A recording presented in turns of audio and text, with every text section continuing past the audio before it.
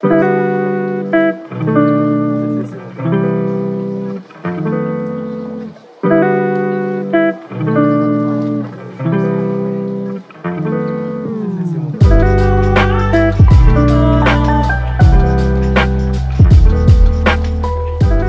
everyone, my name is Collins. Welcome to my channel. Today I'm going to show you my desk setup and how I use it for film and photography business. My company name is Star Production, and I offer high quality and creative services for all kinds of projects.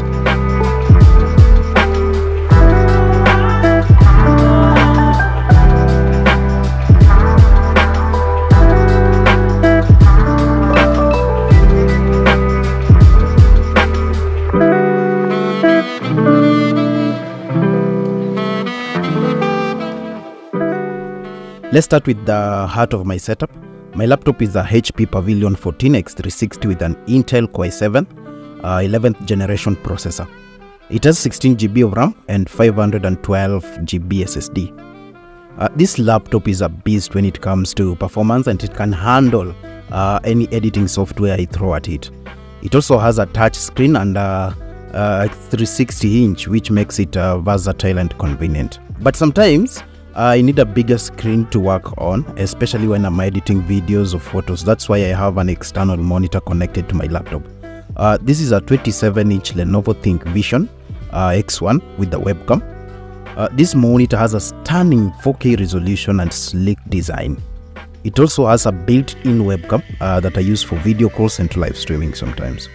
The webcam has a privacy shutter that I can slide to cover it when I'm not using it. To connect my laptop to the monitor, I use USB-C cable that also charges my laptop at the same time. This way, I don't have to worry about running out of battery or plugging in multiple cables. So for my keyboard of choice and mouse, this is a Devastator 3. It came as a package. I bought this a while ago. I've been using it for I think almost a year or two. And also the mouse comes with the extra buttons that you can program them to maybe to do a specific thing in Premiere Pro or Photoshop. For the mouse pad, I decided to go with the luminous mouse pad, size XL. It's a gaming mouse pad with the RGB lights on the sides that also align well with my keyboard. For audio, I'm using Behringer. I don't know, Behringer or Behringer, whichever you choose to call it. It is MS20. This speaker is good for editing and normal work. I use it sometimes to listen to music when I'm editing photos. I also have an headphone. This is a Tuxter TS450. The sound that comes out of it, it's clear and clean. It has a little bit of some bass. Yeah, I like it. These are just a set of books. My phone holder that I've been using for a while, and I love it. I think I bought it for around 1,500 Kenyan shillings. Also Alexa, that has been my assistant for a while. I use it for simple things, reminders, also some music sometimes, and to ask it for simple mathematics questions if need be. For the desk, I decided to go with a wooden top with steel stand. So I saw this on TikTok. These guys are called Vintage Furnitures on TikTok. I saw it there and I liked it so much, and I decided to order one. I've been using it for a while and it's so far so good. I love it. It's steady and it's clean. I'll put a TikTok link somewhere for their TikTok account and also the name, the exact name they're using on TikTok somewhere here, maybe on the description below, maybe on the first comment below. I'll put their details there. If you want, you can get one for yourself. I also have another desk setup on the opposite side that I also use for editing.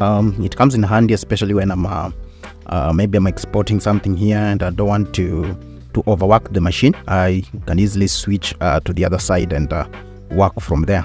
So on this side, I'm also using a laptop. It's a Lenovo IdeaPad 130 Intel Core i7. It's a 15-inch laptop with 20 GB of RAM and 512 SSD. It also has a 2 GB graphics, which comes in handy when I'm doing a little bit of graphics here and there.